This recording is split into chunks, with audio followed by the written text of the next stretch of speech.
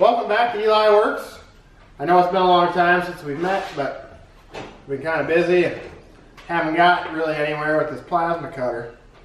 So we're going to give it another try today. I'm up to 150 subscribers, so keep growing, that's good. Did a bunch of testing and then memory card just keep dropping out, so I thought, well, I already did a bunch of shielding and I ordered a different memory card reader that didn't have a screen, the SD ramps. So I put that on, but I wanted the card to start reading automatically. Like, you should be able to name it auto 0.G, and when you power the machine up, it should play. But for some reason, mine wouldn't do that. So I just kind of gave up on that mess. Conned my brother into buying the plasma cutter, and I bought myself this Cut50L. So we're gonna see if that does any better, or if I'm still in the same boat I was in, but with a newer plasma cutter that probably won't last as long.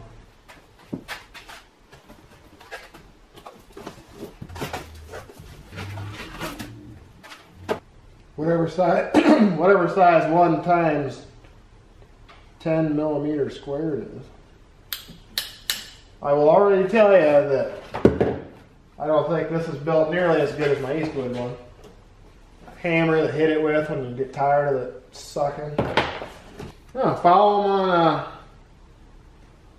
Facebook and get a warranty. Might have to take them up on that. Pamphlet. Tips. Well, that's not nearly as heavy duty as my last. Hey, pass quality control. And I suppose this is some sort of mask.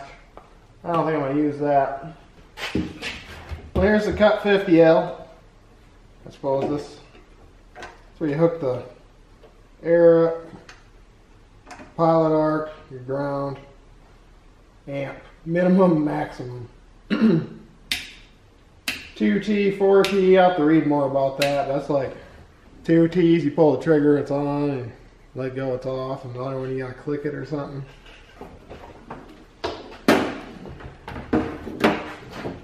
So the air fitting's kind of a hokey piece of crap.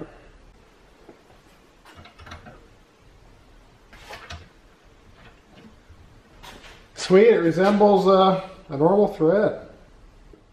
That's a little more handy to me than that.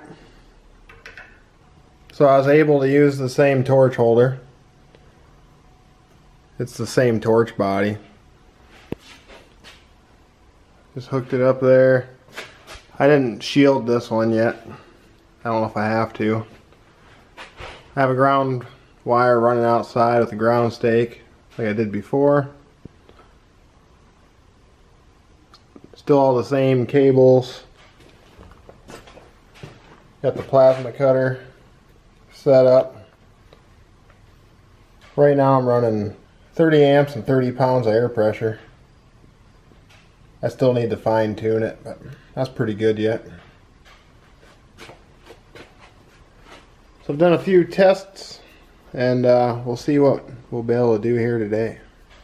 So I had some trouble where this CNC wouldn't move. Turns out I had a shield wire hanging off here that happened to land on the positive. Just barely touch it.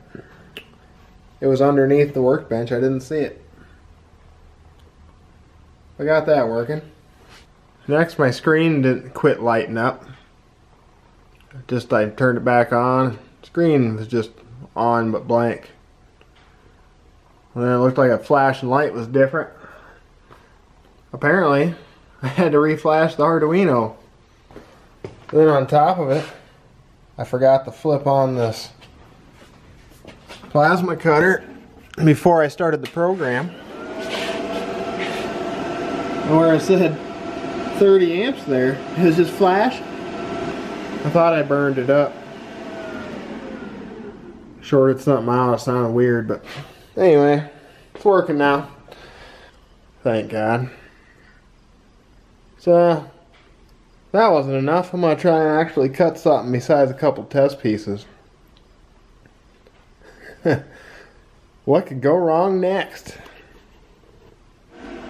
Stoke the fire on the old plasma cutter.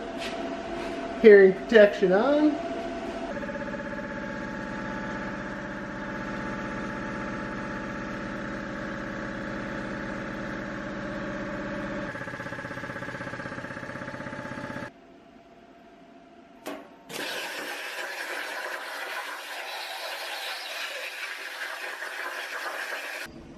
Here's take 2 of this. For some reason, the program I had loaded, it was the right program and everything looked good, but it sure didn't travel good. It ran really slow. So I went back to an older one and did edits on that one, and it seems to be fine, so we'll try it.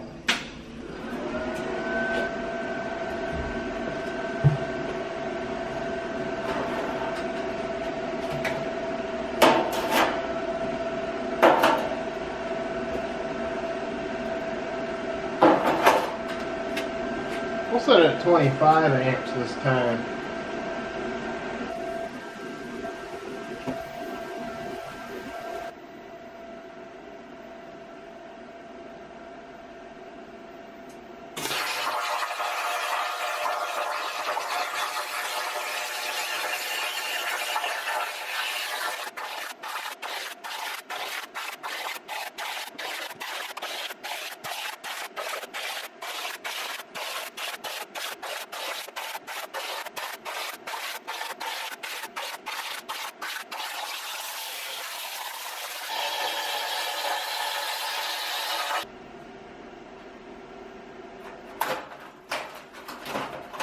First successful product off the MPCNC Plasma cutter. Sweet. That took long enough, huh? I know I could have taken my time. Worked on this a little more, made it look a little bit better. But I got in a hurry. Got kind of antsy after all the problems I had today. Had to reflash Marlin, ruined a piece. Program was screwed up, ran a bunch of test parts. I've been at this all day, but all in all it looks pretty good. Success at last. Oh, kinda. I thought I was gonna do this in my high frequency start machine, but that didn't work out. This cost me another $80. So I suppose you can add that to the CNC cost. I know I might have left out a few steps along the way. I don't even remember where I left off the other day. That whole part, my air compressor didn't need to run. I don't even think the tank dropped 50 pounds. 75 at the maximum. This cup's still pretty warm. Well, the tip looks good.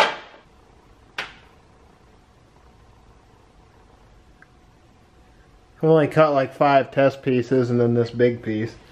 Most of the wear's up on that collar for the arcing. You know, I can't say that that's going to last terribly long. I have no idea. But anyway, that's the Cut50L. Straight out of China. They're kind of expensive, I think, for what they are. Like 380 bucks.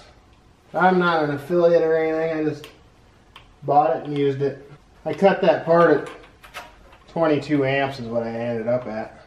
You know, if you're cutting wide open, this tip wouldn't last very long. There's a lot of other people doing this better than I am.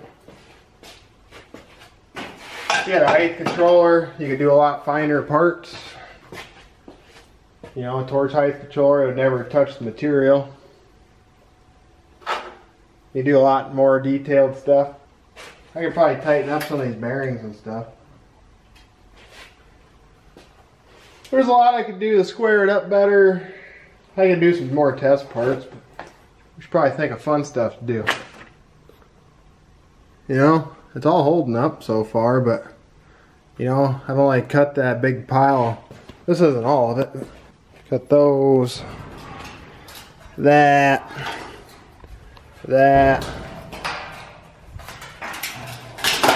then like all the ones I took to my dad's and threw away. Finally got the wood shop sign. Shout out to our super fan Zach for watching every video we got. Thanks Zach for not having anything better to do. We appreciate it.